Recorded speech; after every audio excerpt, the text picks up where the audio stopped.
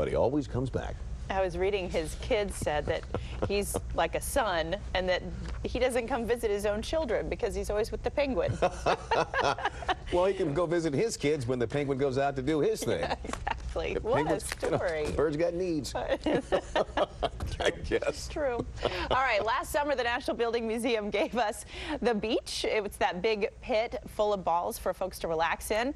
Well, this summer's plan may be a bit more to that penguin's liking, actually, because this is the iceberg. The National Building Museum plans a series of installations that resemble the underwater world. It will be in the Great Hall and will feature portions considered above the water line and others below.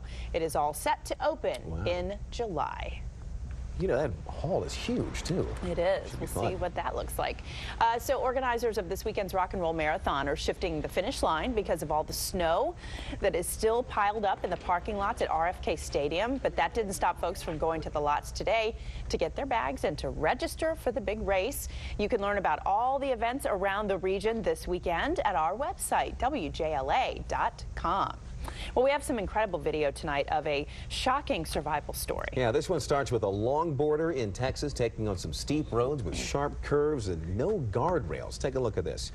This is Francisco Bocanegra. He says he was having the run of his life, going 45 miles an hour when something went wrong. He wipes out and then goes off a cliff. After that, I just slid on loose gravel and dirt and some cactuses the rest of the way down, thankfully. Stop. Go check if he's okay. Go check if he's okay. Wow. Whew. You can see his friends were right there with him. Fortunately, they immediately jumped out to help. Amazingly, all he had was a lot of cuts and scratches and bruises, not a single broken bone. Amazing. 45 miles an hour down a hill with rocks and cactuses and not one broken bone. No, and he's smiling about it. Did you see that? Another one of my small books. I know. You won't find a brother doing that one. All right. Coming up on ABC 7 News at 5, smoothing the road.